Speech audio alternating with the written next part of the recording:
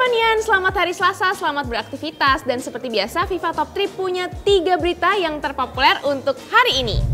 Berita pertama, sebuah komunitas yang menamakan dirinya Kerajaan Ubur-ubur bikin heboh warga Sayabulu, Serang, Banten. Kerajaan Ubur-ubur ini dipimpin oleh pasangan suami istri bernama Rudi dan Aisyah. Kedua pimpinan Kerajaan Ubur-ubur ini dikenal tertutup meski telah tinggal 2 tahun di lingkungan tersebut. Pengikut komunitas ini mayoritas warga Jawa Timur dan Jawa Tengah. Kapolresta Serang yaitu AKBP Komarudin sudah meminta komunitas tersebut untuk menghentikan kegiatannya. Kerajaan Ubur-ubur ingin mencairkan sejumlah uang di berbagai bank baik dalam dan luar negeri. Saat ini polisi sudah menyita struktur organisasi Kerajaan Ubur-ubur. Waduh, ending-endingnya tetap uang ya, nyairin dana dari bank luar negeri. Kayaknya banyak banget deh modus-modus yang kayak gini, makanya jangan sampai ketipu ya. Berita selanjutnya, wah kalian udah dengar kabar belum? Katanya pemain Timnas Indonesia U-16 yaitu Muhammad Supriadi mau dibawa ke Akademi Liverpool. Wah.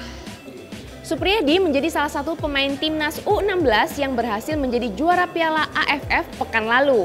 Penampilan Supriadi yang energik membuat Wali Kota Surabaya Tri Risma hari ini berhasrat menyekolahkannya ke Akademi Sepak Bola Liverpool. Menurut Risma, Pemkot Surabaya memiliki biaya untuk anak berprestasi. Tak hanya Supriadi, Risma membuka peluang tersebut untuk semua anak di Surabaya loh. Menanggapi hal tersebut, Supriadi menilai semua itu belum pasti karena dirinya belum bertemu langsung dengan sang wali kota. Supriadi sendiri tumbuh di keluarga pas-pasan, bahkan orang tuanya hanya bisa membelikan sepatu bola bekas seharga Rp30.000 saat di SSB Rungkut FC.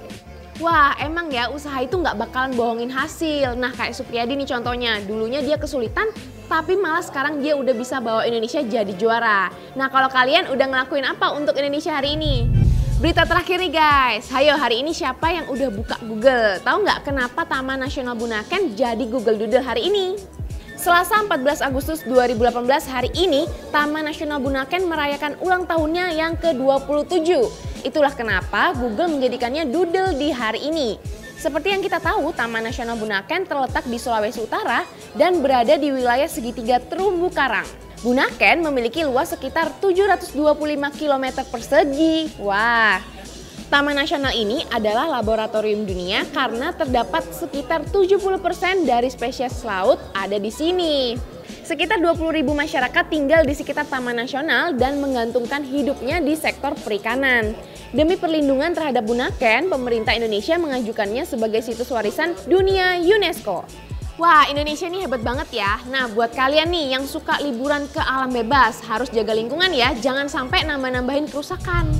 Oke guys, itu dia tadi 3 berita terpopuler untuk hari ini. Nah, buat kalian yang mau baca berita lengkapnya langsung aja ke VIVA.CO.ID. Dan jangan lupa subscribe ke channel VIVA di sini, tonton video-video keren VIVA lainnya di sini, dan like, share, komen video ini ya.